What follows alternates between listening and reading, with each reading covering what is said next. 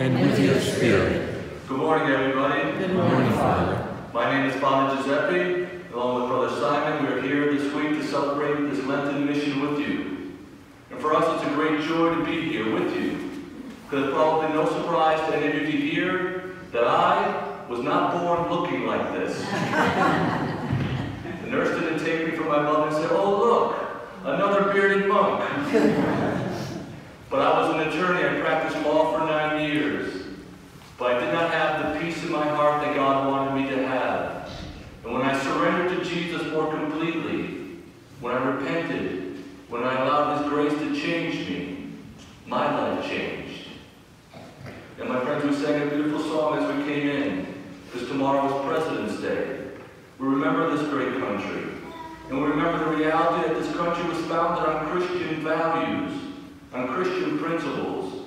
And the greatest contribution that each one of us can make is to embrace and to live and to spread our Catholic faith. The truth that Jesus is Lord, that Jesus forgives, that Jesus is alive, that He is God. And the more that we live the way He wants us to live, the greater we are, the greater this country will be. But we know many times we fail. But God is so merciful that He never rejects us. He never stops offering us His hand. Did everybody enjoy the snow last night? Yeah, no? Well, for the past 2 years, I've been going with my dad to Florida in January to get out of the snow. And so I was there last month with my dad, and I was saying Mass at the parish as I usually did. And the first day that I was there, I was in the sacristy, and after Mass, this elderly woman came up to me. She's walking with a cane and a little bent over because of age. And she comes right up to me, and she looks very serious. She says to me, "Father, I need to tell you something." I'm like, "Oh boy, what did I do wrong? I've only been here one day." And she goes, "I'm nobody, and I'm not an important person or anything, but I gotta tell you something." So I'm like, "Okay, what is it?" And she looks up to me and she says, "I love you." I wasn't expecting that. And so I said, "Oh, okay, thanks, I guess." And she looks at me and she says, "Do you want to know why I love you?" "Not really." I'm like, "Okay, why?" "Because I can hear you." Apparently some of the other priests and lectors aren't loud enough, and with my loud voice she could hear everything. And so she was so grateful that she could hear. And I thought, isn't that good though? She wants to hear what has to be said. She wants to hear the readings of Scripture, because she knows that Scripture is the living Word of God, and that God speaks through His writings, and that God wants to speak to her. So she said that she would read all the readings in the Masses parts before she even came to church, just so she wouldn't miss anything. Because that's how important it was to her. Isn't that a good message for us? Let us all be attentive to what the Scripture has to say to us. Let us be listening, ready to hear what God has to say to us. So let me ask you, let me give you a little quiz. What did Jesus tell us in the gospel passage from today? What was His instruction? Do you remember? It was only one sentence. Repent and believe in the gospel. Jesus tells His followers, His disciples, He tells me. Don't take offense, but He's telling you. Repent and believe in the gospel. Repent. What does this word mean? It's a conjunction. Whenever we see R-E in the beginning of a word, what does it mean? Perhaps we think the word review, renew, rewrite, to do it over, to do something over. The second part of the word pen, P-E-N-T, comes from the Latin pensare, to think, rethink. Jesus tells us to rethink. Rethink your priorities. Rethink your perspective. Rethink how you're living. Rethink your life. And believe in the gospel. We've all heard this word gospel probably many times. Thousands of times perhaps. Gospel. But have you ever really thought thought and meditated? What does this word gospel mean? Do you know what it means? Do you know where it comes from? It comes from the Greek. And the Greek word means the good news. Jesus is telling us to change our way of thinking. Get rid of all the bad news, all the bad news, all the bad news that we've been buying, believing into, and allowing ourselves to be burdened with all these days, and all these weeks, and all these months, and all these years. The lie of bad news that makes us slaves, that makes us fearful, that makes us full of worry and anxiety. Jesus says, believe the good news. Start to really believe. Not just believe, but believe. And by believing in your heart, living in accordance with this truth. And what is this truth of the gospel? What is this good news that Jesus came to reveal? So, I see a number of children here. They're used to homework. I want to give all of you, not just the kids, but all of us here, a homework assignment. When you go home, I want you really to think and talk in your family. What does that mean? Gospel. What is the gospel? What is the good news? Because Jesus came to reveal the good news. Well, what is it? Do you know what it is? Do you live it? Do you accept it? That's your homework assignment. Go home, talk about what does the gospel mean? What is the gospel? And the gospel is simply, my friend, that God so loved the world, that he so loved you, that he so loved me, that he sent his only son Jesus to take flesh, to dwell among us, to suffer, to die, and to rise to new life, so that whoever believes in him will live forever. Second part of the quiz, in the gospel today, where did Jesus go? Jesus went into the desert. Have you ever been into a real desert? It's a nasty, brutal place. There's no water, almost no vegetation. It's hot as anything. It's a brutal place. When Jesus went into the desert on purpose, he didn't have to, but he did. And what happened to Jesus when he was in the desert? He was tempted. Wait a minute. Jesus was tempted? Jesus, my friend, was not tempted in his divinity, because God cannot be tempted. But in his humanity, Jesus was tempted. Why? For us, so that we could see, so that we could know that human flesh that was tempted in Jesus could overcome temptation and not be a slave to temptation. And don't anybody here try to tell me that you, each one of you, are not subject to some kind of temptation. Because you're a human being, and you will always be subject to temptation. But you're not a victim of temptation. Jesus has shown us that human flesh can overcome temptation.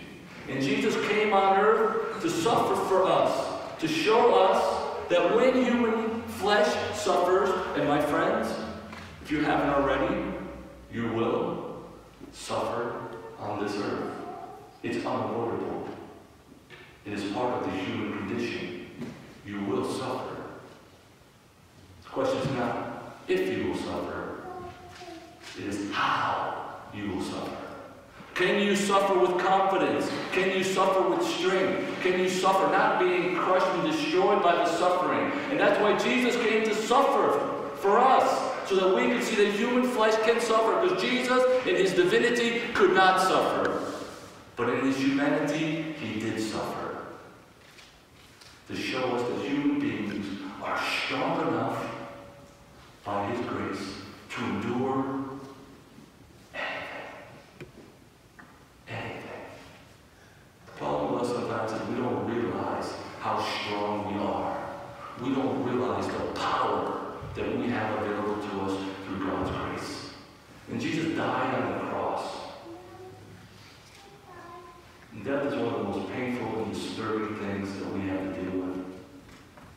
But he died to show us that death does not have the last word.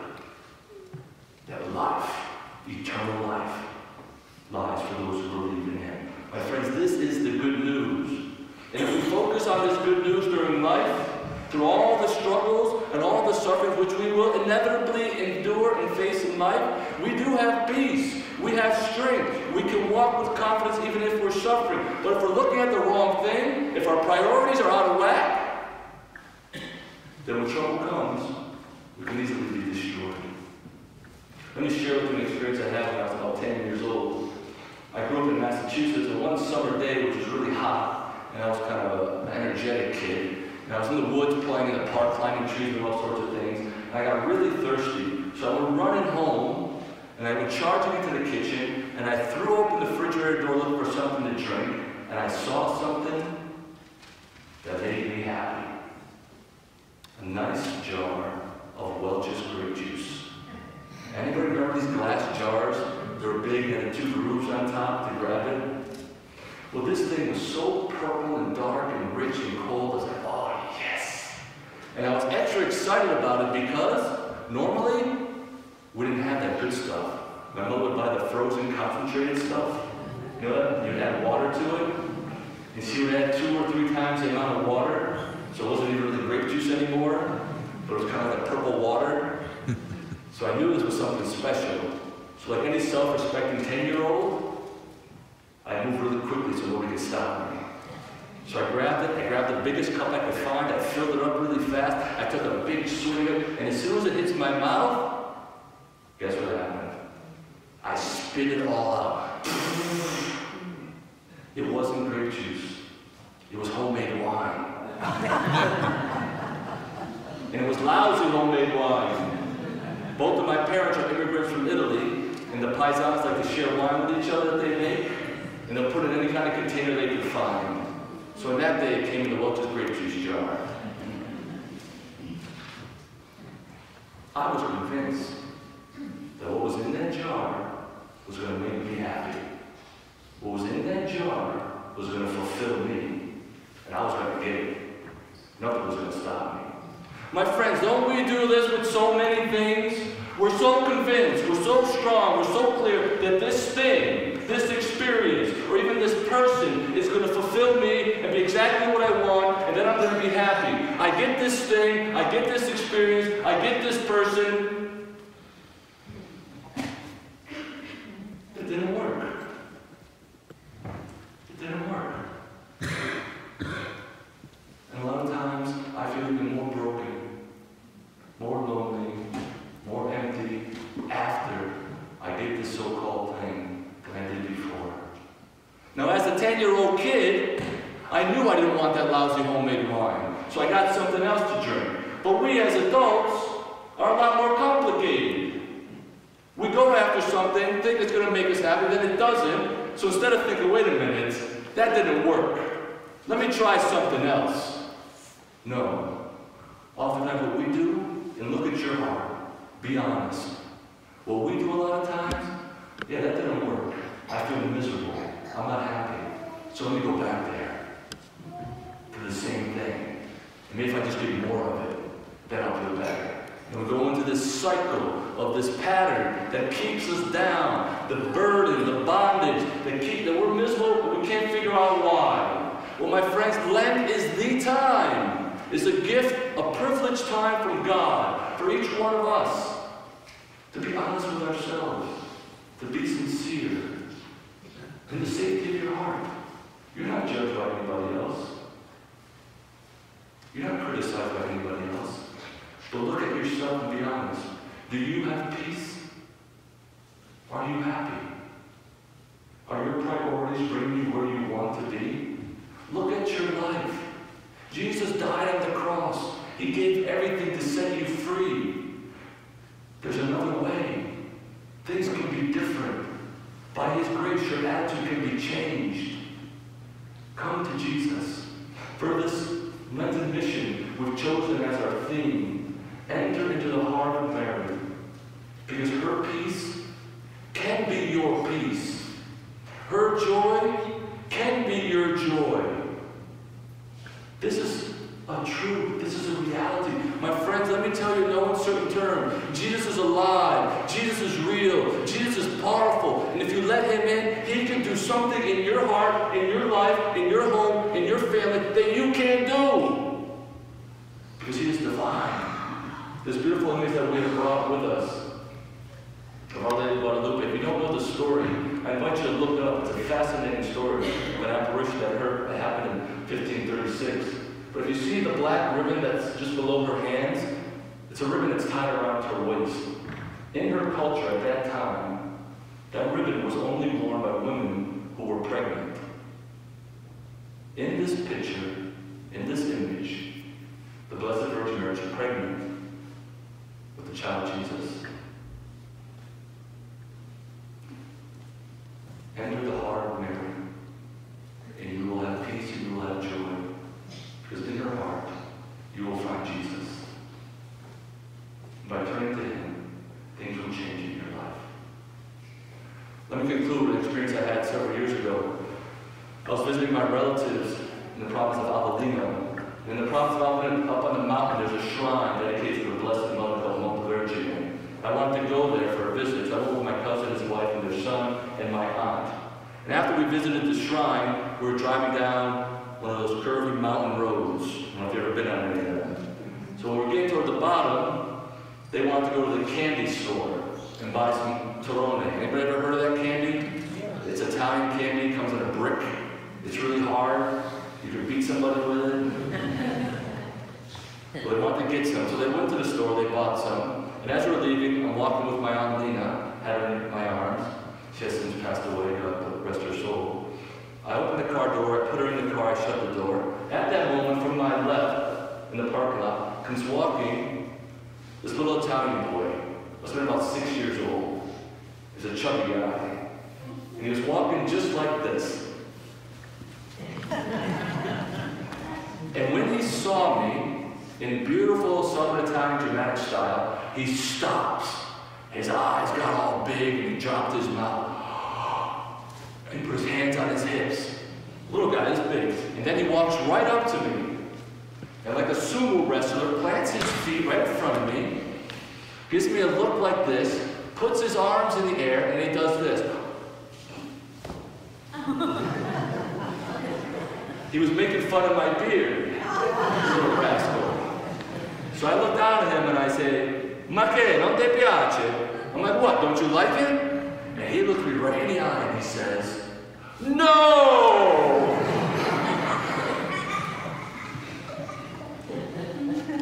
At that time, from the same corner, comes walking his dad. A spitting image, maybe a foot or two taller. Why do I tell you that story? Not that you need to be a chubby little Italian boy, because you can. But you need to be like, and I need to be like, that little chubby Italian boy. Why was that boy so happy, so free, and dare I say, so confident? Because that little boy knew, without a doubt, that his father was right behind him. That little boy knew that his dad was watching out for him. That little boy knew that his dad was protecting him. That little boy knew that his dad was taking him to the candy store to get something good. My friends, this is the good news. That we have a Heavenly Father that loves us. We have a Heavenly Father that wants to take care of us. We have a Heavenly Father that wants nothing more than to pour His blessings upon us. But we stupid, stubborn, pig-headed children won't receive. We think we know better. We think we have to figure it out. We think we know what is right. No! No, no, no! Lent is a time to rethink all of that and to realize that we are beloved children of the Father. So let us receive His love. Let us receive the blessings He wants to give us. Let us surrender to Him, and we will experience peace and joy like we've never had before. Let us allow the grace of the Holy Spirit to transform our perspectives and our priorities. My friends, this week we have a beautiful opportunity, every single one of us, to experience this love, this intimate, personal love of the Father for each one of us. Tomorrow night, 7 p.m., right here in the church, we're going to have exposition of the Blessed Sacrament and some beautiful music by a professional musician that's going to lead us in prayer, meditation, a time of peace and calm, where you can come just as you are. No judgment, no condemnation. Here I am. We're going to have a beautiful talk on the reality of Jesus' presence in our life, truly present in the Eucharist. Because Jesus loves us, He is with us, and Jesus never leaves us. He never abandons us. No matter what's happening in our lives, He wants to be there for us. In fact, He is there for us, but it's up to us to open our eyes and to see that He is there and to receive His companionship and His grace. Tuesday night, 7 p.m. again right here. Beautiful music, adoration of the Lenten Sacrament. We have a reflection on the grace of confession, the sacrament of reconciliation. My friends, let's be honest. We're all sinners. We've all failed. We all have things that we're ashamed of. We all have things that hurt us. But God in His love knew this. That's why He gave us the sacrament of confession, so that we can unload, we can get rid of this stuff, we can let it go. Can you imagine that? Look at your heart. Think of the things that burden you most. And can you imagine the possibility of your life, how it would be if you, really you, could let these things go? Whew. What a burden relieved by God's grace, because you can't do it by yourself. And my friends, there's going to be a number of priests here on Tuesday that you've never seen before, and you'll probably never see again. Get it? It's a great chance. Unload everything. And Wednesday night's going to be a beautiful, powerful night, focused on the Eucharist, a time of healing, coming to Jesus with our wounds, our insecurities, our brokenness of spirit, mind, body, and soul.